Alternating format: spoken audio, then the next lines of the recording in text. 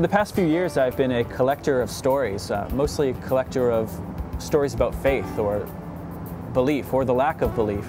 This began really with my first book, Killing the Buddha, which I wrote with my friend Jeff Charlotte, in which we traveled the country for a year gathering stories of people who believe and don't believe, and the great varieties of things people believe and don't believe. And I followed that up with going back to my own family history and collecting the stories that I heard growing up about my father's life as a Catholic priest and how he met my mother, the Catholic nun, and what happened after that.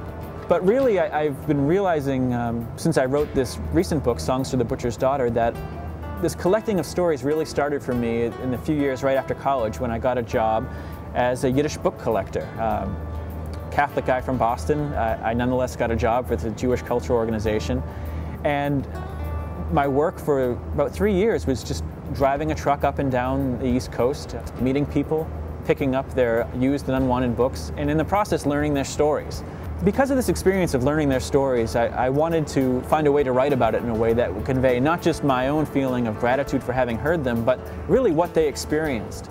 And so that's how I came to write this novel. I wanted to convey the experience of what it's like to be someone who has outlived your language, basically. What it's like to watch the words that you learned first from your father and mother, to watch those words fade away.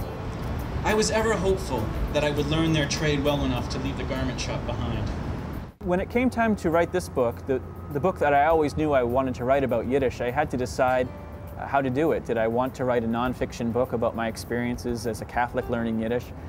Or did I want to find a way to get inside of the story, to present not just my own interest in the language and the literature and the people who made it, but a way of showing the power of it, what it really meant to me. And so fiction was the natural choice. It just let me get inside the life of a particular person, Itzik Malkish, my character, my last Yiddish poet in America. And it let me tell the history of the 20th century as he experienced it through his eyes, and not just my own nonfiction interpretation of the life of an actual living poet.